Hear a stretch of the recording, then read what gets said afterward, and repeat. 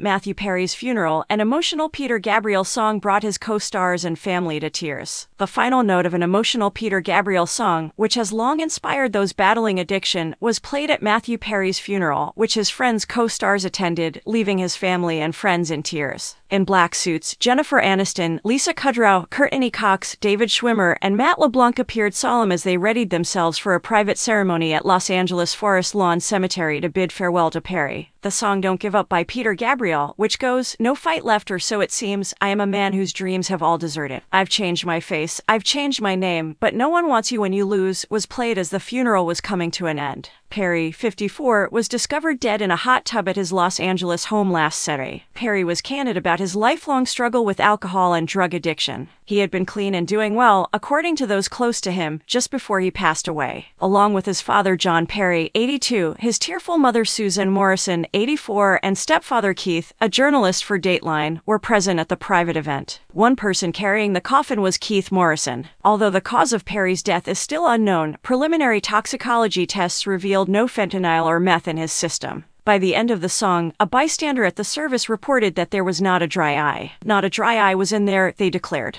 Both laughter and tears were abundant. Only close friends and relatives conversed. Sadly, the song also has the following lyrics: "Don't give up because you have friends, keep going, you're not alone, don't give up, there's no reason to feel ashamed, keep going, you still have us." The British singer Kate Bush is featured on the song, which was written by Gabriel, the former lead singer of Genesis. Written during Margaret Thatcher's premiership in the 1980s, it was released as a single in 1986, shortly after the miners' strike of 1984-5. Gabriel claimed that Dolly Parton, a singer from the US, declined his initial approach. He told The Quietus in 2011 that "I'm glad she did because what Kate did on it is brilliant." 2014 saw Sir Elton John say that the song saved my life and assisted him in his sobriety journey.